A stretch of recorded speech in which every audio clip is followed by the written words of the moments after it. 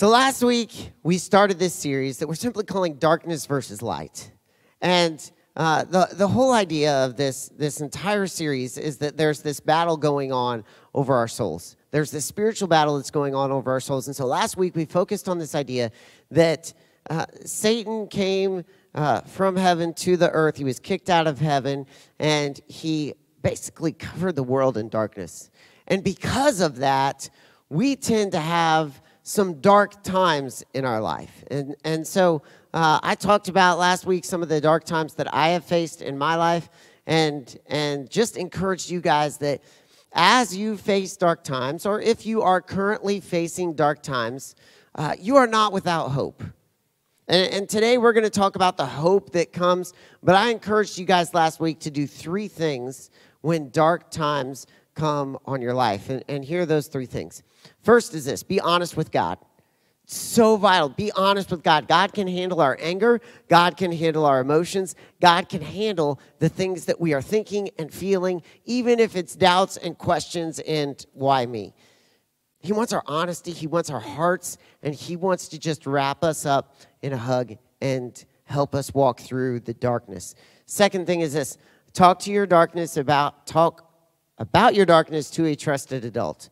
Talk about your darkness to a trusted adult. Find someone that you trust that has had more life experience than you. Maybe that's a parent. Maybe that's one of the leaders here at Worship Uncoiled. Maybe that's just someone that you're close to. But find someone that you can trust, that you can talk to, that can come alongside you and help walk through this. And the third thing is this: don't be afraid to ask for professional help. There is absolutely nothing wrong with asking for professional help. And so when we face dark times, those are some practical ways that we can walk through those, and God can help us walk through those. But today, we are going to talk about how Jesus and the light that he brings us hope. Jesus and the light that he brings us hope. Because here's what I am convinced of: light changes everything. So there's this guy. His name is Diet Wigman. Anybody ever heard of him? No? Okay. Diet Wigman is this artist who became crazy famous in the 1980s, which I realize is long before any of you guys were ever born. He became famous in the 1980s because he started working with this new type of sculpting. Here's what he did. He took trash and he made a sculpture out of it, and then he would place light on the trash, and the shadow would create this incredible work of art.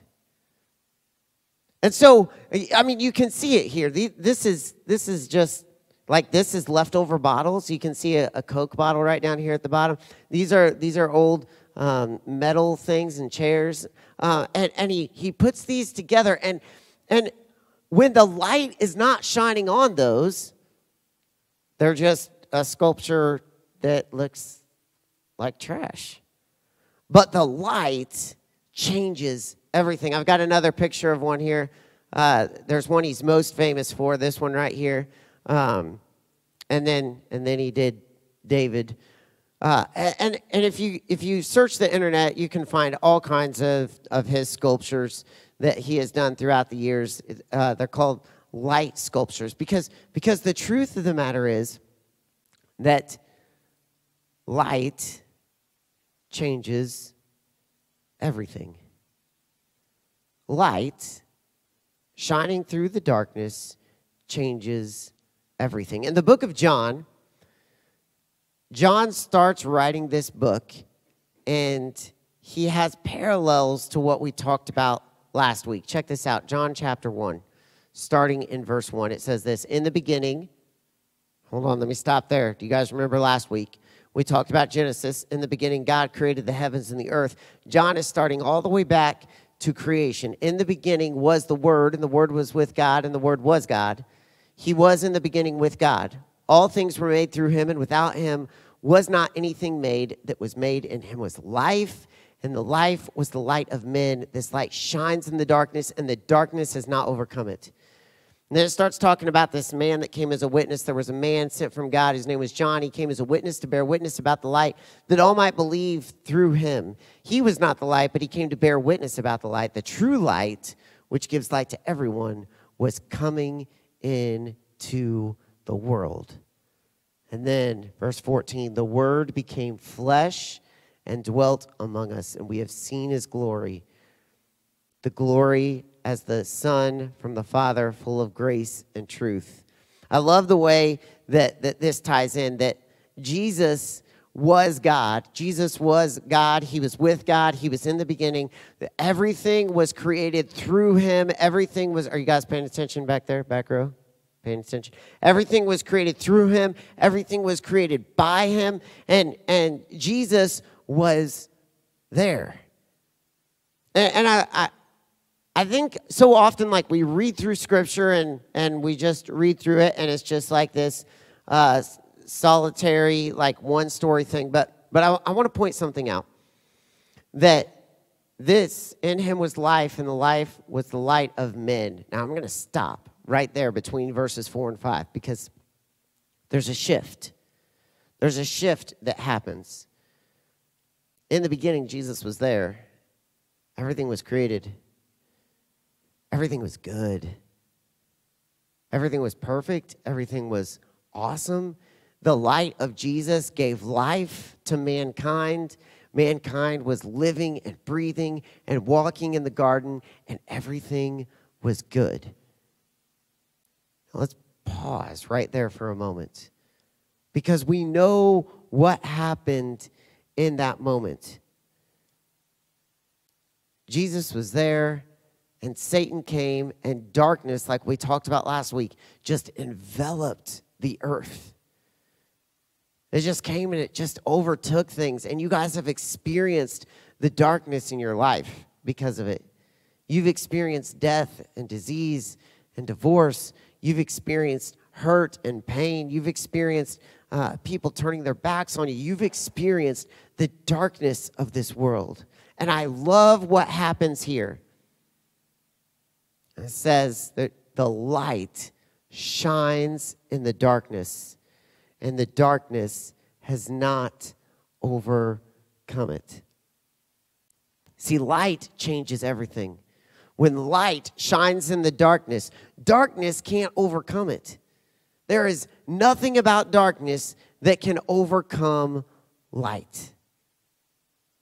Now, I'm not going to lie. Maybe some of you are like me, and maybe some of you are like, dude, I grew out of that like 10 years ago. And yes, I'm like 12, and I grew out of it when I was 2. But darkness makes me nervous. I'm a little bit afraid of the dark, a little bit freaked out. I'm just going to own it right now. I'm gonna say it up front. I'm a little bit nervous.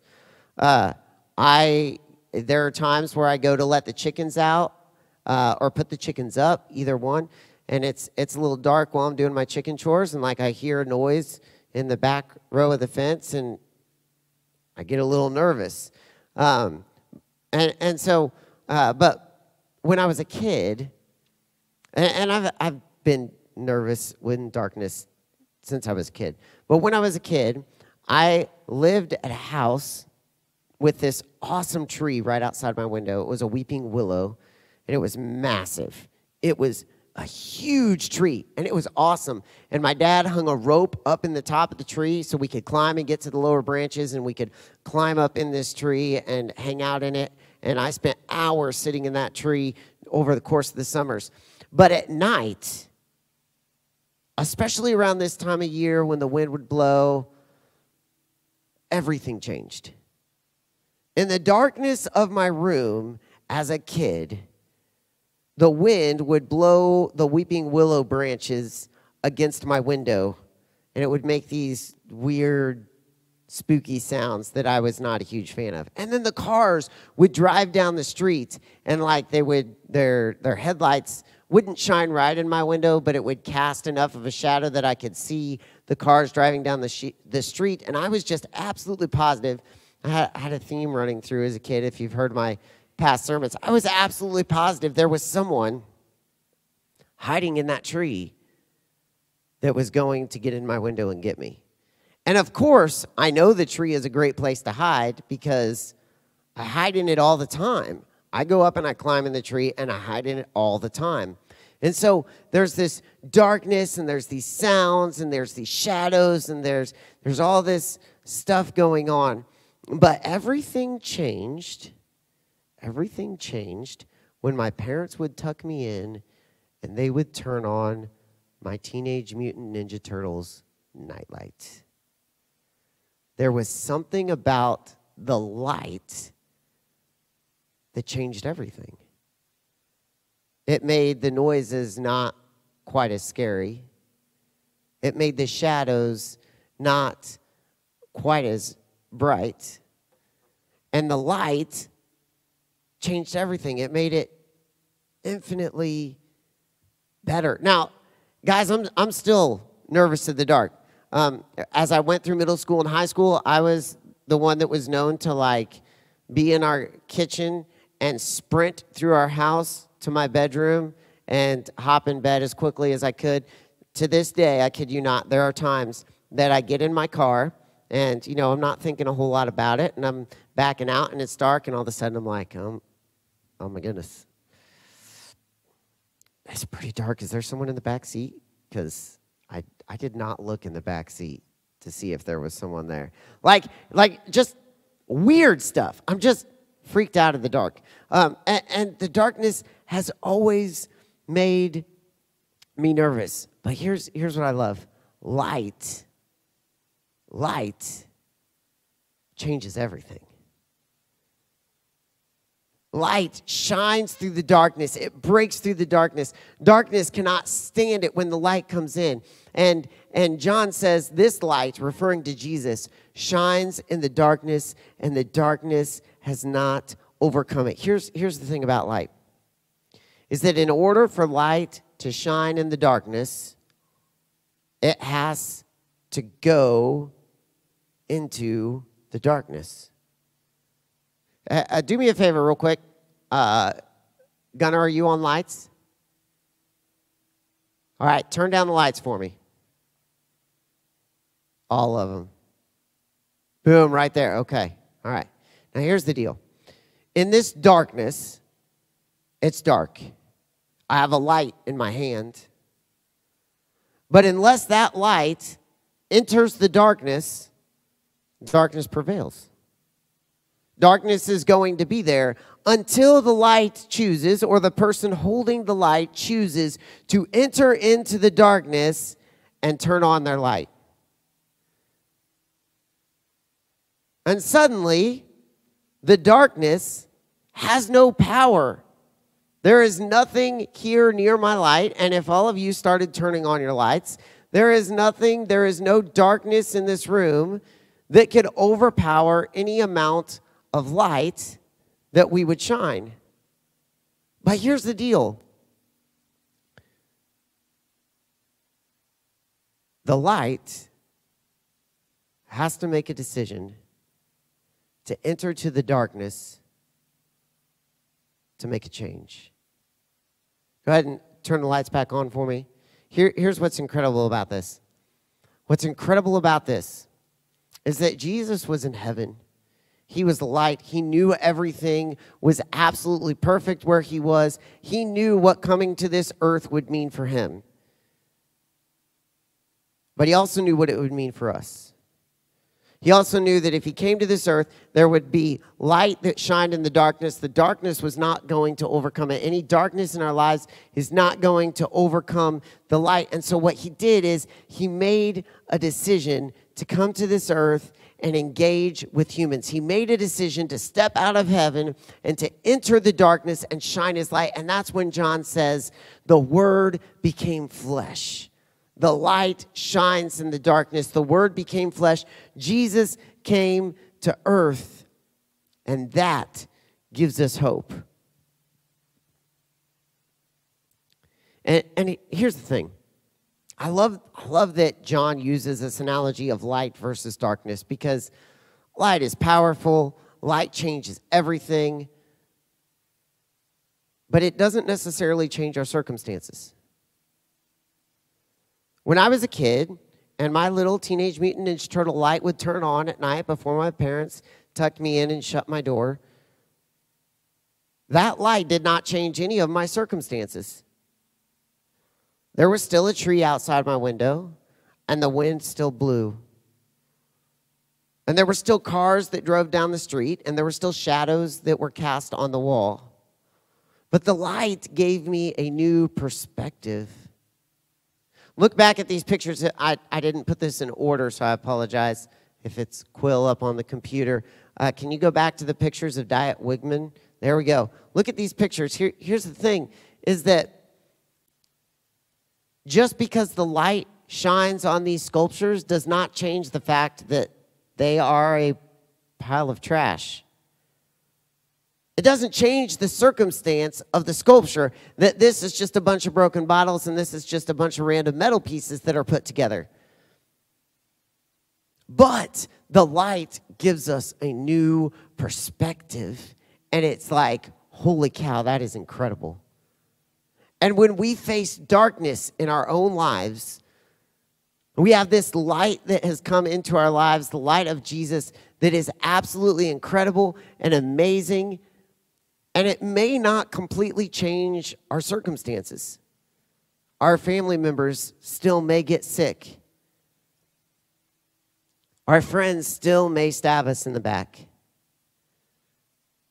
We still may get depressed.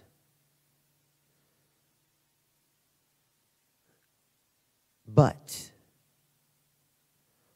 in the midst of the darkness, the light can give us hope. In the midst of the hardship, the light can give us a new perspective. I told you guys last week about some of the dark times that I have faced in my own life. And you guys, without the light and the hope of Jesus, those times would have completely overtaken my life. And here's the cool thing, is that in those times, there are people sitting in this room that have walked through some of those moments with me. And their encouraging words and notes and cards and their prayers have expressed the light of Jesus into my own life. And here's the cool thing about the light of Jesus, is that it gives us hope. It may not change our circumstances, but it can give us hope. And the cool thing is that God wants to use us as the light of Jesus in the life and the lives of the people around us.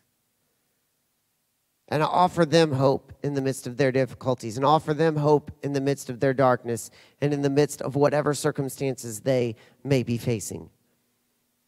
Because the truth is, while light may not change our circumstances, it certainly does change everything. It certainly does give us hope and give us a purpose and give us something to live for and move forward on. And so the question is, what do we do with this? What do we do with this information? That's awesome, CJ. Jesus came to the world. He offers us light. Okay, what? And so real quickly, two quick things that we can do with this information. The first one is this. Turn to Jesus in dark times. We talked about this last week. Do those three things. Be honest with God. Find a trusted adult. Don't be afraid to get help. Please, please, please know that God is there for you. God has put people in your life specifically to help you, and God has gifted professionals with the ability to help you in your darkest times. Turn to Jesus through any of those avenues. Second thing is this. You guys, be the light of Jesus. Be the light. You guys walk around people every day that are just overcome with darkness. You walk around people every day that put on a smile and say they're doing great, and they're trying to fake their way through the day, but you know They're struggling. And it may be that God has placed you in their life at this moment to be the light. It may be that God has placed you in their life at this moment to be the person that expresses the light of Jesus to them, that says, hey, I'm going to shine light. I'm going to show you love. And I'm going to walk with you through this. And we're going to do it together. And it's going to be hard, but I'm here. And so I want to encourage you, if you're facing darkness, go talk to someone. Be honest with God. But if you're like many in this room and life is pretty good, then I encourage you to find someone that you know that is facing a time of darkness and just shine the light. And that gets a little bit more messy because, remember, to shine a light, you have to enter into darkness. You may have to step into their lives and be the person that walks along with them through the darkness. But God can use you in an absolutely incredible way to do this. And so my practical challenge for you guys this week is simply this. This week, intentionally be the light to someone. Send that text, make that phone call. When you ask someone how they're doing, they're like, I'm fine. Just fine? Everything okay? This week, we have an opportunity to step into darkness and shine the light of Jesus. You guys, this is what the church was made for. The early church, we see them shining the light. We see them helping people in practical and tangible and incredible ways. We see them loving people around them. They were shining light in darkness, and they were stepping in to dark areas, and they were showing the love of Christ. And if we in this room, just us in this room, would take that seriously, everything would change. It would be night and day difference in our friendship circles and in our schools and in our spheres of influence. So let's start this week. Just once. Intentionally be the light to someone that may be struggling in darkness. Let me pray for us. God, thank you so much for tonight.